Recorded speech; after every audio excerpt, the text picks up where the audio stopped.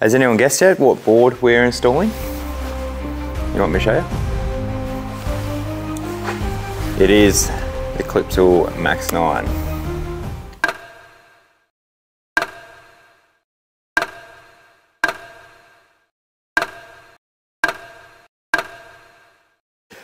Welcome back to the channel. It is 5 AM on a Sunday, but I'm doing something exciting today. So I'm up early and I'm keen. I'm gonna be fitting off the distribution board at our new shed. Now, it's something pretty special and I'll show you when we get there. We're one of the first in Australia to be installing one of these boards. So first of all, I've got to do the most important thing of the day when we're getting up this early on a Sunday. Gonna get a coffee going, gotta get some gear. I'm gonna take the crimpers out because we have, I've got to still connect up the sub mains in that board as well. So what's the chances that these are all dead? Oh, someone did their job right.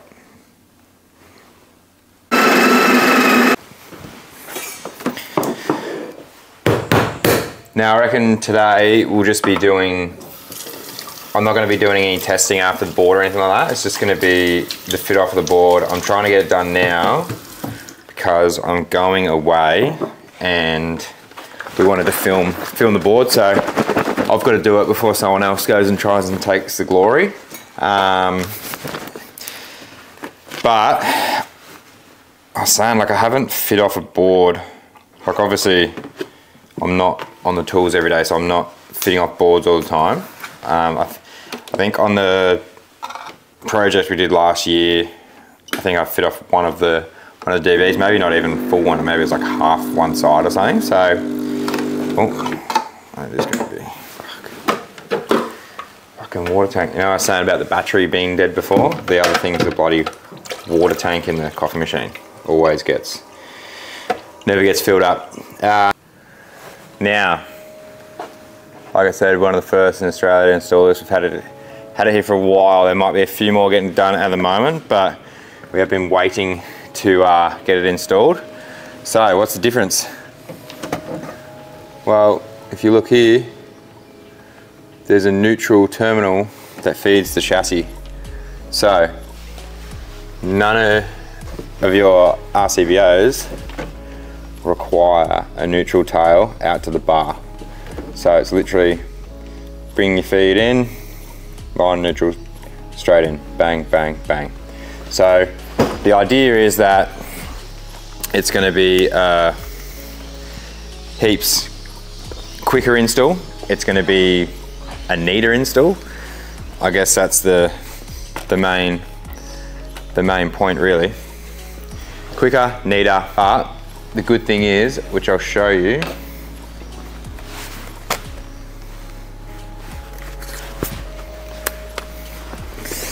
we can run straight off the bottom here and we can feed, I think we'll fit five 3-phase CBs down there.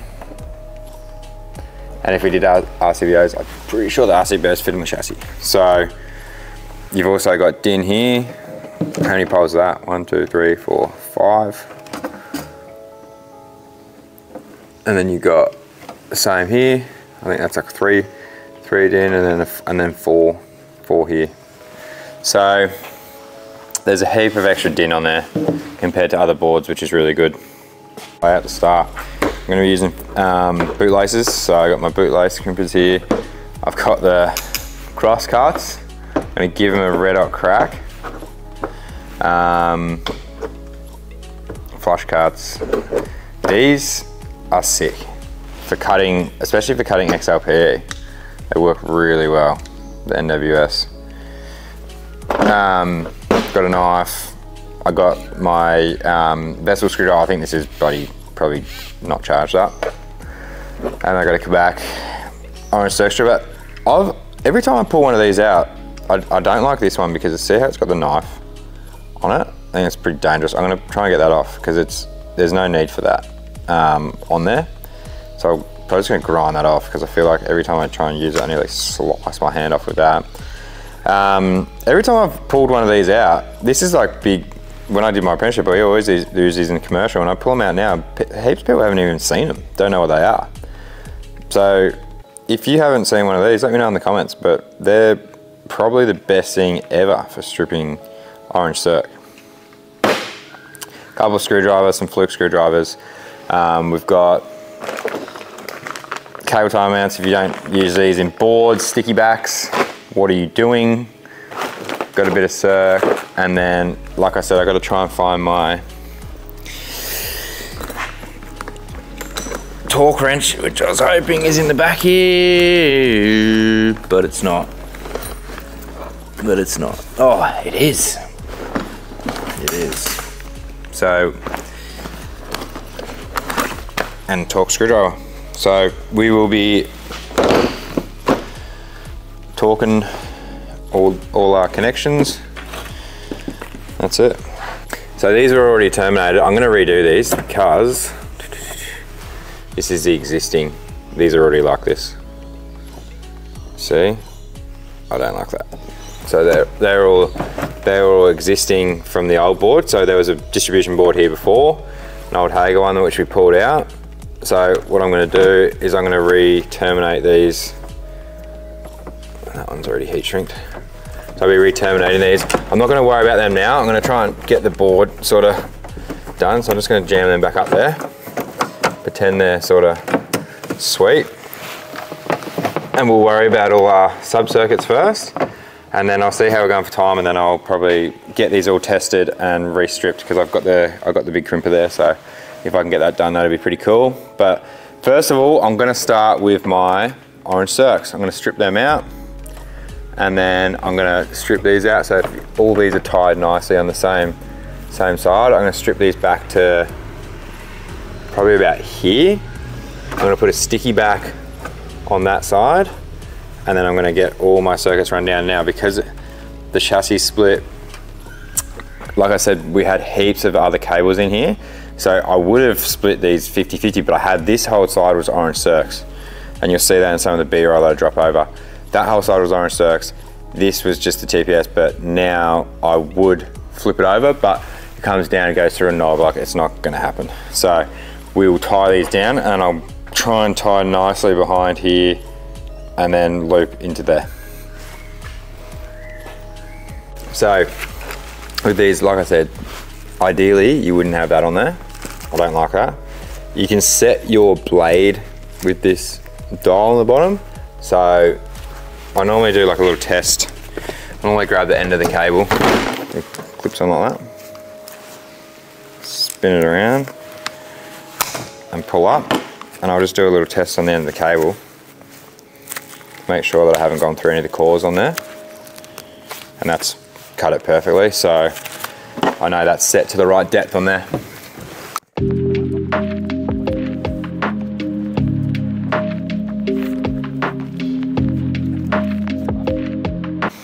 Now when I'm going to do all these, I'm just going to make a mark where I want and get them all at the same, strip to the same length, keep it all neat.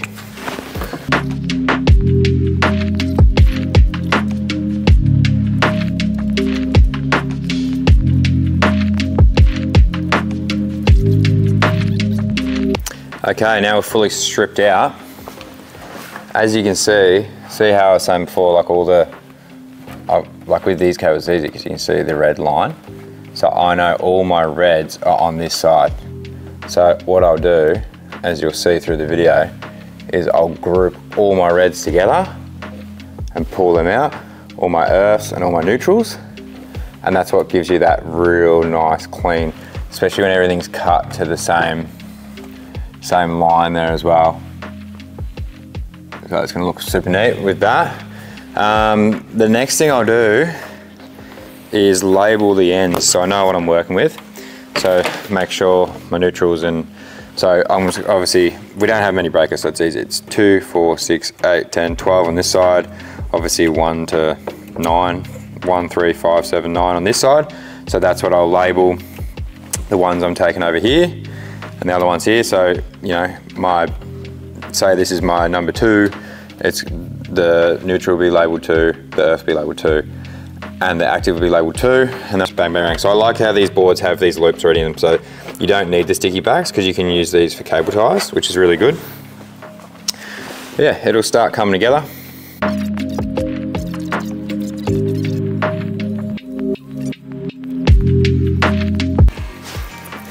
The sticky backs, the 3M sticky backs. Is everyone using these in your boards for cable ties? Really good. Just stick a few around. It's a good addition to getting everything just tied really neat to the back of the board.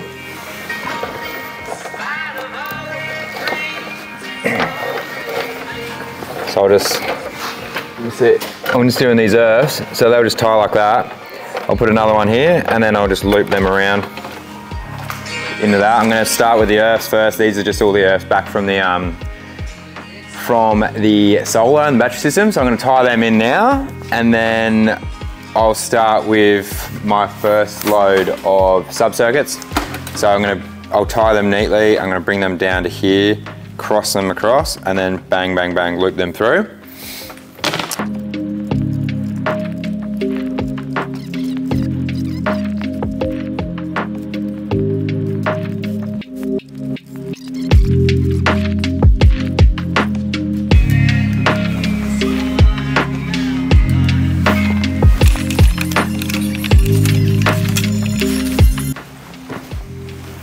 So straighten out these cables.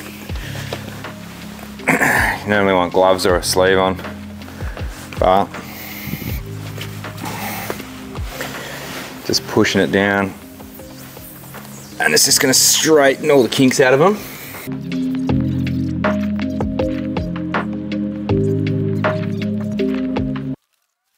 So now you can see we've straightened them out. They just sit like primo like that. And I'll tie them over probably towards the back side, and then I'll start bringing them down individually, cut them across, loop them in. Oh, I'll switch it up. I'm not bringing them down here. I'm coming around there because it's heaps more protected. Otherwise, you're gonna be behind this bus here, behind all these link bars. So straight behind there, and then we can slip something there if we had to, but there's heaps of clearance there. I got my whole hand behind there, so they're tied down. They're not going to go anywhere. Not going to be touching anything there. So then I'm going to bring our neutrals down here, earths down, actives down, separate. So when you look back, it should all flow pretty nicely. And then these ones will just fold over the top there. So should look pretty nice. Shout out to these lads.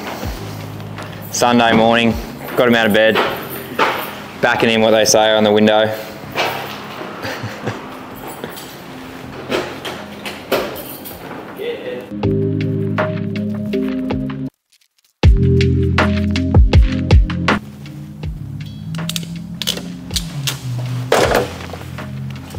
So I'm just redoing my earths now with the boot laces. I'll just get them all sort of prepped and go back over them. This side's done. So that side's all done. So it's getting a bit neater as it goes, and then we still got to deal with that. The iron circ's going to look shit, I know that. I hate bringing iron circs into chassis boards, but I've got a bit of an idea. I'll try and make it a bit neater. Obviously this will get redone and come in nicely, so that'll make that look a bit different. We've got to get the emergency test kit here, so that sort of hides that. I think big thing's just like, if you can hide stuff, like where all your vents are, so that'll be there. There'll also be the energy meter up here. So that's the energy meter. Got our surge protection, so I have to wire this in as well. I don't think I'll get that done today. I'll probably do that when I do the energy meter. And I don't know if I'm gonna be able to do the battery stuff yet either. So I'll do that. I'm gonna load some spares in here as well. I'm just gonna start on the other side, so I got same thing, lay them out. Reds on one side, combed out.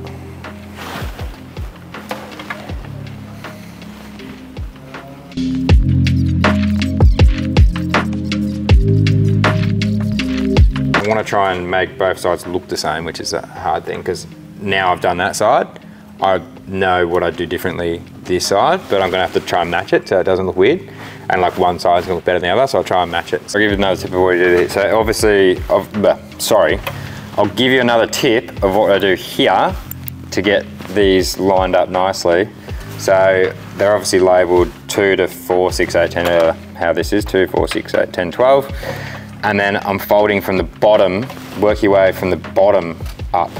So then the next one on top of that, that was the 12, the next one's the 10, and then the 8, 6, 4, 2, so on. So it's just folding up above it. So then that's gonna get you a nice line when you come down. So your top cable here should be your top cable here, and so on. Okay? That's the best way of doing it, I think. If you've got another option, let me know.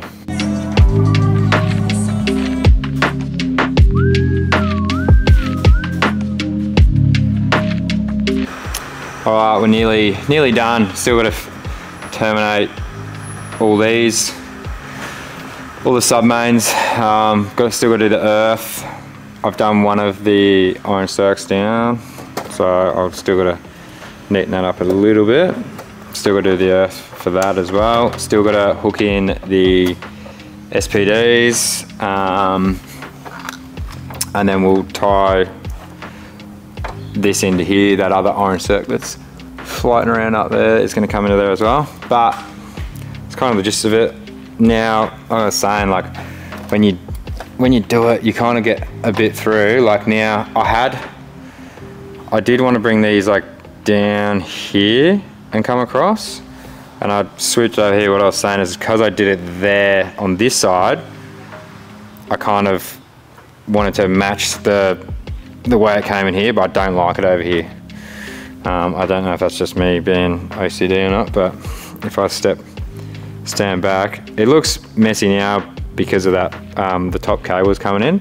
So hopefully once these are sort of laid out nice and straight and all looking the same, might not look as bad at the top there. Obviously once you start adding in all your emergency lighting and stuff, and you've got your tails coming out, it gets a bit messier as well. But yeah, let me know what you reckon. That's one of the first boards I've done in a while. There's still a little bit to go on it. So pretty much for the Clipsal MAX9 Pro, it's so good. Like I'm loving it. It's definitely neat for someone, like I haven't done a board for a while, like I said, so jumping straight back into that, it is super neat to do because you obviously don't have your neutral tails, but I rate it. I think it's such a cool idea, just to have the neutral on the chassis. So can you see what you guys think? What do you reckon? Is it gonna be something that you purchase? I don't know the price, so I can't tell you that, what they're costing, but I guess the claims that it's going to be quicker, it's going to save you time, so if it's a little bit more expensive, you should be saving time on your install. So I took it pretty slow. I don't know, I was ducking in and out, and because I was trying to film, obviously adds time. I wish I had the GoPro and I just had POV on, would have been easier. But yeah, let me know what you think. Have I cooked it, or is it all right? Does it pass? Thanks for watching. Don't forget to like, subscribe, leave a comment what you reckon about this board. Did I do good? Is it up to the standard of the guys that work for me? Probably not, but I'm pretty happy with it for not have done one in a while. So see ya on the next one.